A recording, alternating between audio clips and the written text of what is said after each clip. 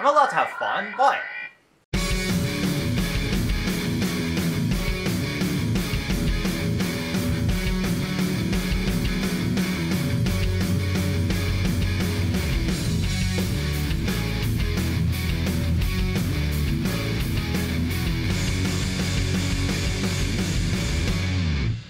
Hello guys, and welcome to episode 10 of Software Sunday. Your ears did not deceive you. Yes, that was Space Cadet Pinball. I was playing it on my Windows 10 machine right here, and today I'm going to show you how to install it on Windows Vista all the way up to Windows 10. So every single time I pick up a computer with Windows XP on it from a garage sale, the first thing I do is turn it on and open up Space Cadet Pinball. It's just become a habit at this point. And I don't understand why Microsoft doesn't ship Space Cadet Pinball with all their new operating systems. I mean, arguably, it was probably one of the best games pre-installed on Windows, and I miss it. And I was talking about how much I missed it in my last garage sale find video, and someone posted a comment telling me that I could install Space Cadet Pinball on a Windows 10 machine. Well, actually Windows Vista all the way up to Windows 10 this should work with.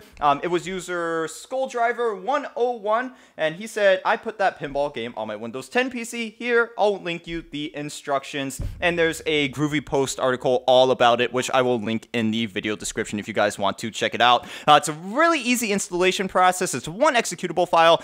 Takes under a minute to install, and I'm going to show you guys how to install it right now. And once again, this installation is super easy and super quick as long as you have a pretty snappy internet connection. So I'm on the Groovy post right now, and if you don't get something in this video, I highly suggest you go check out this post because it's very clear and concise, really easy to follow. But all we're going to do right here is download the 3D Space Cadet executable file, and alternatively, I will also post this on my website just in case it goes down here. So the link for that will also be in the description. So I'm just going to click on this. It's going to download to my downloads directory. As you can see, it's only like 1 megabyte, really small file. So I'm going to go to downloads. We're going to double click on this, run it, and it's going to walk you through the install process. It's really quick. I'm going to hit install. We're going to allow it access, and we are done. That's how easy it is. That took under a minute. Well, I think anyway. About under a minute. And you can see the pinball icon is right here. And it should also be located in games as well. Oh, no, it's not. Okay, so it's not in games. All I'm going to do is take this icon and drag it into games.